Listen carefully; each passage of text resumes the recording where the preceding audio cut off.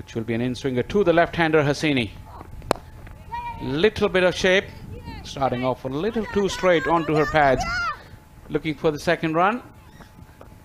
Throw on the bounce and a good start for Hasini. Right leg as well, that drag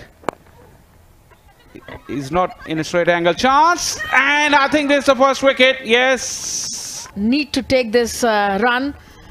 Just tapped the ball and went for it.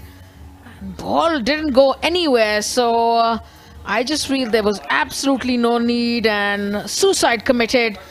Living up to her reputation. That was on the legs, picked up very nicely. Couple of bounces into the fence, but that boundary on the last, it wasn't quite a half volley, but she picked it up very nicely. She picked up the line very quickly.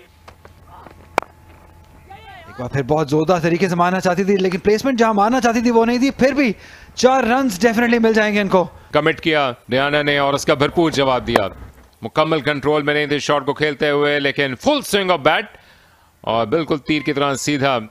Fielder बाहर नहीं है बड़ी तादाद में, लेकिन इन्होंने ऐसी मोहतात के साथ रन्स को बनाने का फैसला किया. दूसरी तरफ पाकिस्तान को जो शायद ज़रूरत है कि वो पार्टनरशिप को बनने का मौका ना दे, वो भी इन्वाइट कर सकता है.